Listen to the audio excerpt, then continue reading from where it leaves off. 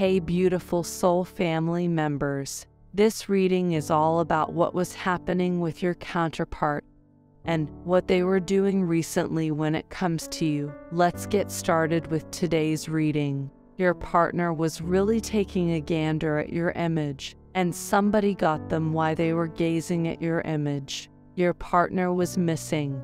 Your tonal is missing your tone, and to that end, they were taking a gander at your image, either in their violence or perhaps they have an image of yours in a real sense, which they convey with themselves. So they were taking a gander at it and they were missing you, and they were thinking, when will you be back in their life? You could have isolated yourself from your individual, or you could have left them, or, on the other hand, basically it may be the case that both of you are not together in the present moment or could be inhabiting a distance yet.